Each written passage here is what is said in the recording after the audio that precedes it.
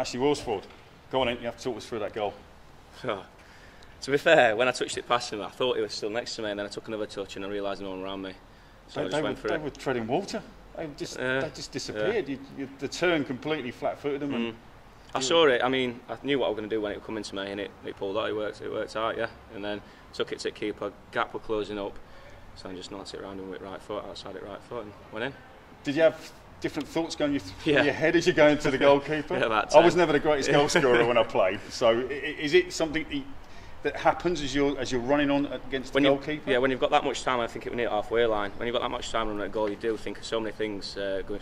It's hard to believe, but you do. And as the gap were closing up, I only had one option. It was either left foot or outside at right, and I saw him coming closer and closer. Don't trust your left foot, mate. Well, not in that position, no. So I went for outside at right foot. And then obviously Ross Hannah's goals as well. It's 3 great goals today. Great goals, yeah. I mean, Ross has been brilliant for us ever since he's come in. Yeah, them goals were unbelievable. It took shine off my goal, to be fair. I was going to say, I think you could have in the commentary box. It's like, that's 2 worldies I've just seen here today. So, you know, you, Damien and Ross, is it a case of having to take it in turns, do you think, as the season progresses? I think it's that way at the minute, yeah. But I mean, whatever it's working, we're not going to grumble. I mean, it's getting swaps and changed. I mean, it would be nice to have you sort of playing week in, week out, but while ever winning and he's keeping everyone fresh, there's not much you can say. I mean, main thing is getting 3 points, and that's what's been happening. So talk us through the summer. Yourself, obviously top scorer last season, probably the one player I think can hold their heads up from a relegation team. Offers came in, I presume they did. Yeah. What talk us through the summer, the offers that came in. You know, did you have any thinking? You know, did an offer come in and you went, yeah, I actually fancy that, or was it just literally you were going to stay put?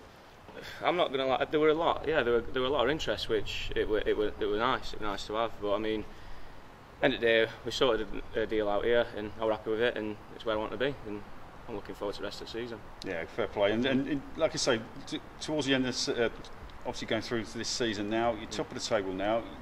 You're rolling teams over. I think Farsley might be slightly tougher today, but is it something you think the current squad are good enough to maintain top of the league? Yeah, definitely. I mean, we've definitely got it in us. If you look around, it's a Conference North Conference team.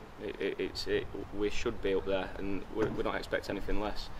But how we've been playing, it proves that we are good enough to keep on fighting, staying at the top. How many goals are you going to get this season, you reckon? Hopefully 25 plus. I'll take that. Yeah, okay. I'll take that. That's. How many you got now? 2 now. 2. Yeah, 2 now. Okay.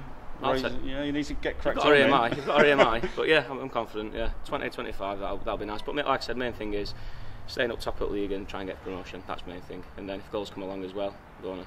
Okay, well done to mate. Great goal today. Cheers. Well done, mate. Thank you.